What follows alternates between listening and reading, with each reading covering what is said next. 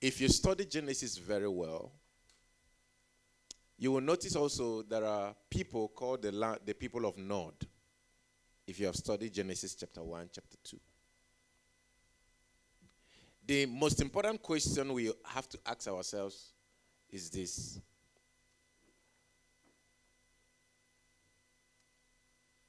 Is Adam and Eve the first human being to be created? Are they the first human being to be created? If they were the first human beings, or in quotes, because the Bible says he made them both male and female. So I'm assuming that Adam, they, because the person Adam wasn't just a man. It was both a male and female. We've studied that here, but we are not going there.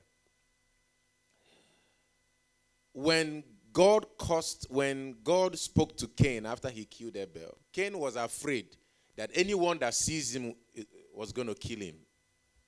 Do you know that? You know the story. So who were those people that Cain was afraid of? That they were going to kill him when they see him. Even to the point that God now said, all right, anybody that, I'll give you a mark, so anyone that sees you will not kill you. Now, if we study Genesis chapter 1 and Genesis chapter 2, we will realize that in Genesis chapter 1, God made man. Let us make man in our own image after our likeness. In Genesis chapter 2, God molded a man from the ground and breathed into him and placed him in the garden. Who was that man that he placed in the garden? The first Adam. He placed him in the garden specifically to tend to the garden. So, there are questions that we need to answer. First, are they the first man or people to be created? I don't think so. They are not. They were people of the land of Nod. And also, if you remember in the Bible says something. It said, and the sons of God came and slept with the sons of men. Amen, somebody?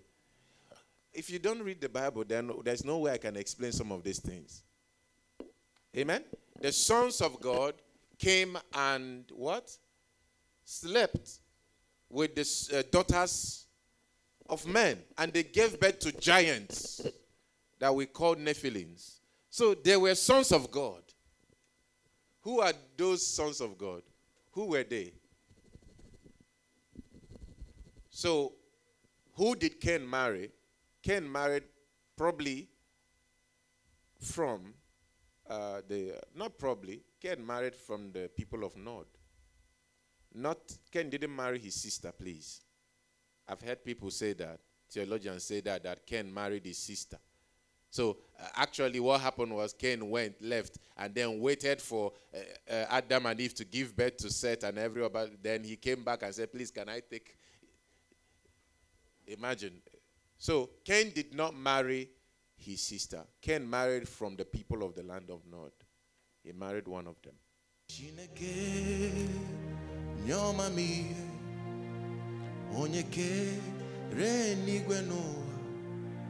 Ndigineke negina